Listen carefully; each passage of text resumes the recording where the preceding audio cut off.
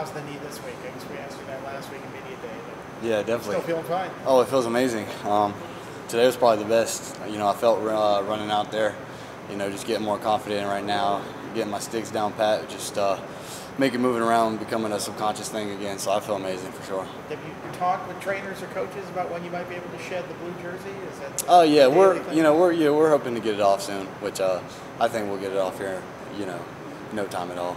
Probably less than a week, hopefully. Coach Price said you wanted to probably bite someone's head off to get on the field over the summer. What's it been like to finally get back on the field after that fluke injury? Yeah, man, it makes you appreciate the game so much more when you have to step away from it and watch all spring. Just this whole summer, all spring, I just basically gave up my life. Rehabbing, the extracurricular activities I really had to give up to get back on, and I'm not taking it for granted. I'm loving being out at practice right now.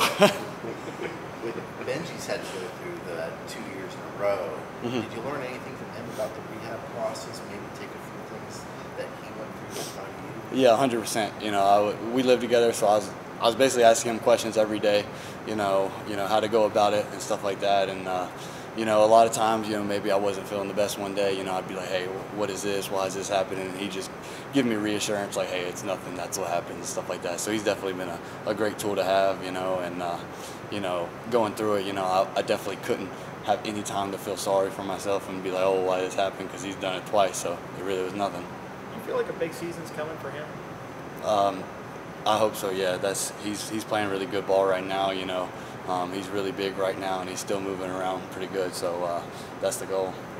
You said his knee feels better than prior to the first time he tore the ACL. What have you seen out of him and how he's worked? Yeah, I'm sure he feels that way because right now, he's looked probably the best he's ever had right now in the run game and even in the passing game. His routes are looking like, a heavy receiver.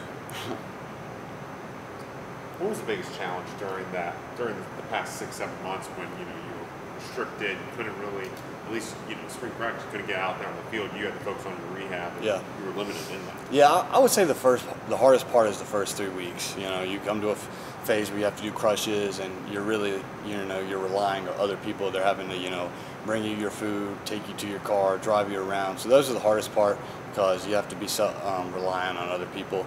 I would say that's really the hardest part because once you get to start moving around, taking step by step is actually really fun because you get new wins every single day. And then through spring I think it was actually pretty cool for me because I kind of got to step back and go through like a coach's perspective. I got to be like an extra coach on the field during the spring. I think it helped me for the fall for sure. You remember the first time you made a cut on your left knee? It was like, okay, it's back. Yeah, I made cuts a lot long before they were, they told me I should, testing it out. But I wouldn't say there was one specific one where I'm ready. You ease into it day by day. So I wouldn't say there's one specific. But gaining the confidence each time you're playing it, what does that do over time to where now all of a sudden you're not thinking about it and it just becomes back? Yeah, I would say it's just like anything. The more reps you get at it, it's just like shooting a basketball. You shoot 300 threes, then it becomes a subconscious thing. So I think it's, getting basically proprioception back into your leg, mind-muscle connection without having to think about it. So it's basically just doing it over and over and over again until you're not thinking about it. It's subconscious. What's the ultimate goal for you to be ready for week 1? 100%, yeah.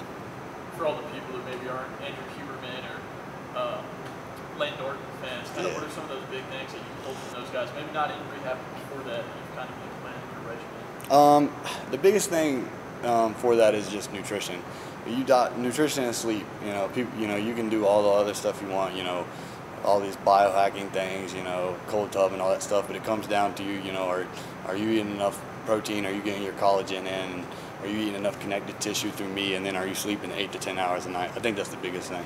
Is it hard to say that discipline even in the season? Obviously, the off season. It's actually here. It's not. We do afternoon practices, and that's what I love about this staff. They allow you to focus on getting your sleep, so you can. There's no problem getting 8 to 10 hours of sleep. You've been experimenting with new cold tubs, stuff like that. Yeah, I mean, it's definitely, it's kind of crazy we have that right now. It's super nice. They've got a infrared sauna.